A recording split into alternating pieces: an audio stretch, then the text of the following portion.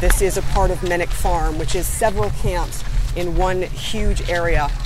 And basically very much like the very first time we visited Sri Lanka, just at the end of the war.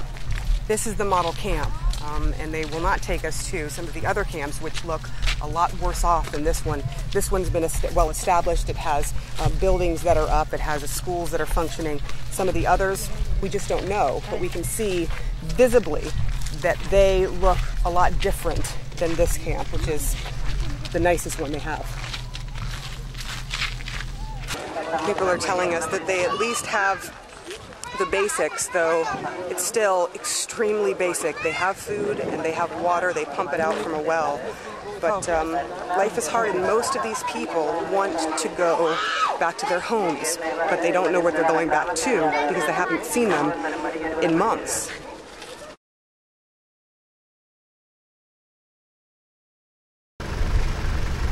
So we're going deep into mined area, being careful not to cross over any.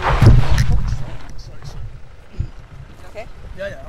There are other things to watch out for as well.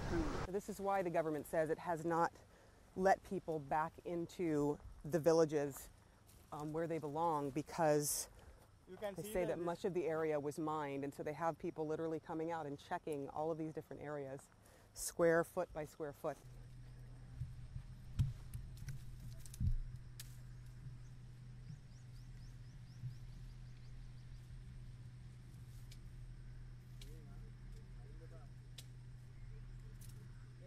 There it is. There's a mine right there, just hovering on the top.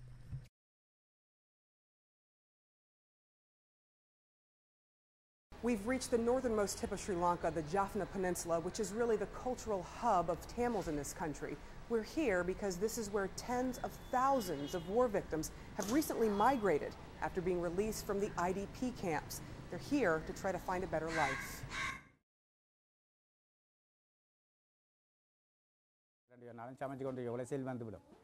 If we wanted to cook outside, while cooking, a shell would fall while we were eating. A shell would fall even going to the toilet was not safe. We had to live in perpetual fear that a shell would land amongst us that was out of life.